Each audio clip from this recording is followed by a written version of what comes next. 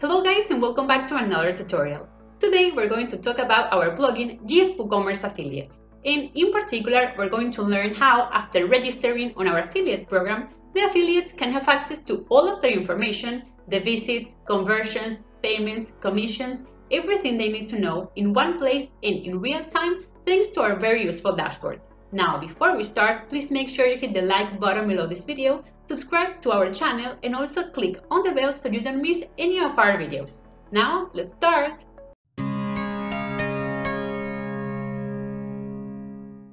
Okay guys, today what we want to do is enable a specific place on our shop to display a dashboard where the affiliates can have access to all their information. For example, the commissions, the visits, conversions, and so on. Now, to begin, let's go over now to our plugin. From here, we will be able to manage the dashboard and decide how we want to display it. For this, we need to go over to the General Options and Affiliate Dashboard tab.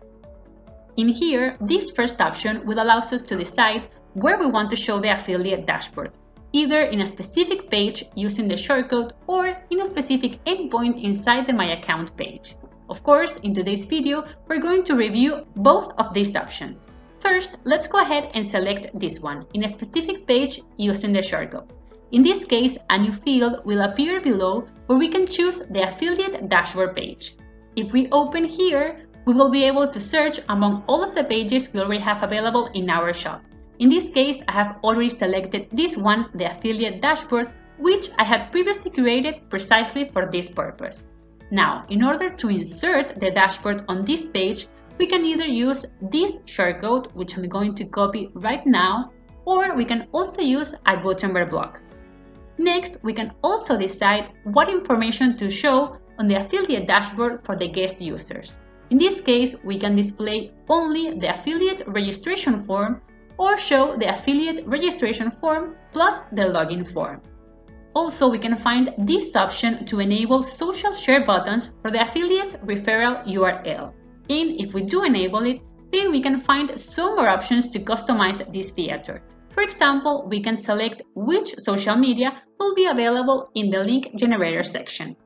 Now, going back, we have already selected this page to show the dashboard.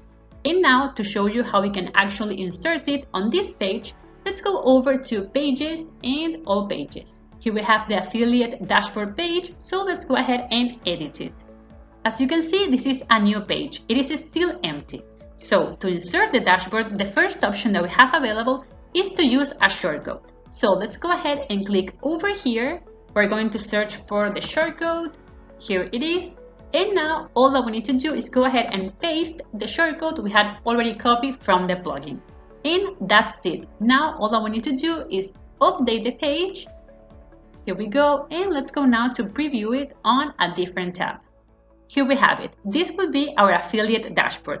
But let's go back for a moment to the editor so we can see how to insert this same dashboard, but this time using the Gutenberg block. So let's go back to edit the page. First, let's remove this shortcode. We click here and we remove it. And now, once again, we click over here, but this time I'm going to search for affiliates. As you can see, the plugin includes three different blocks. We have the affiliates registration form, affiliates dashboard, and the affiliates link generator. In this case, of course, we need to select the affiliates dashboard, and we can now automatically see it here. Again, let's update the page.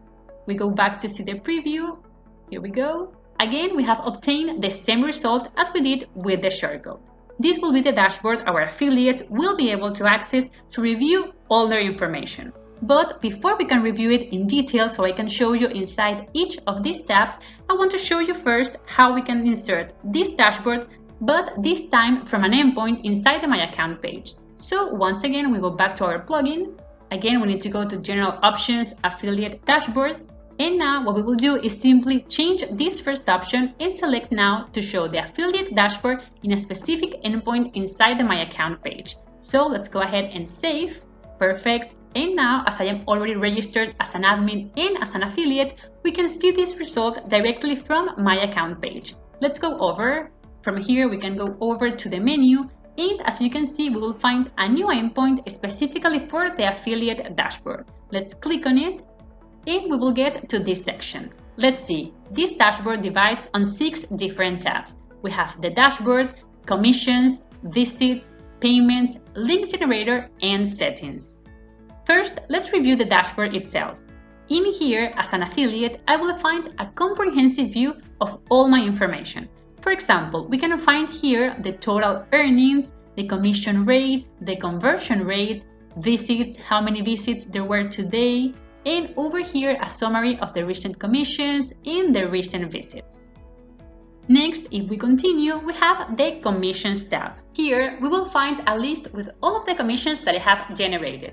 Also, we will be able to further filter this information either by status, for example, pending, pending payment, paid, or also make use of the date filters.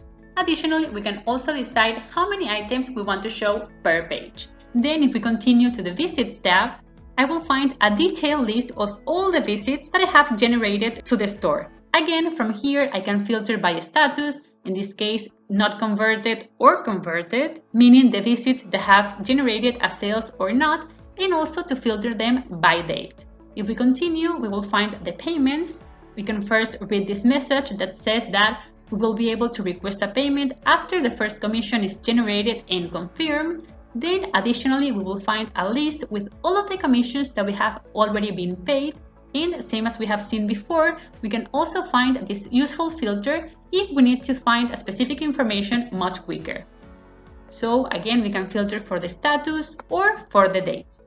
Now, let's go over to this tab, the link generator. Here, there is something very important I wanted to show you. Every registered affiliate will be assigned a specific ID, just like this one we have here.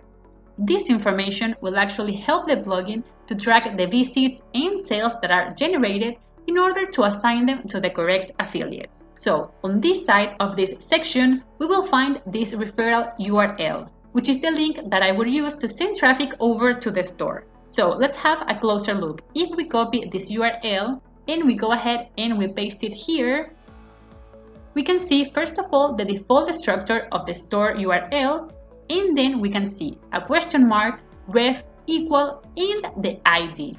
What this means is that whenever the affiliate sends traffic to the store, it will be using this URL, including this ID, so therefore the plugin can track and assign the visits and sales to the correct affiliate. Now, from this other section of this tab, the affiliates can also generate other links so they can refer to specific pages of the shop. For example, if we go ahead and enter here the link to my account page, the plugin will automatically generate this referral URL. So if we copy this, and again we are going to paste it here to have a look, we can see that this is indeed the URL for the My Account page, but it will include now the referral ID. In summary, from this tab, the affiliates can generate different links so they can direct the traffic to the store. Now, finally, let's review the Settings tab. As you can imagine, from this tab, the affiliates will be able to enter and edit their personal information. They can add more info about themselves over here. They can edit the billing info for the invoices. They can also enter the bank details for the payment of the commissions, or they can include a PayPal account email. And finally, they can decide whether or not they want to be notified on new commissions and also on the paid commissions by simply enabling these two options. As you can see, showing the affiliate dashboard is very easy. You can either show it on a custom page thanks to the shortcode in the Gutenberg block, or you can display it inside the My Account page on a specific endpoint. Now guys, that was it for today's video. I hope you enjoyed it and I will see you next time. Bye bye!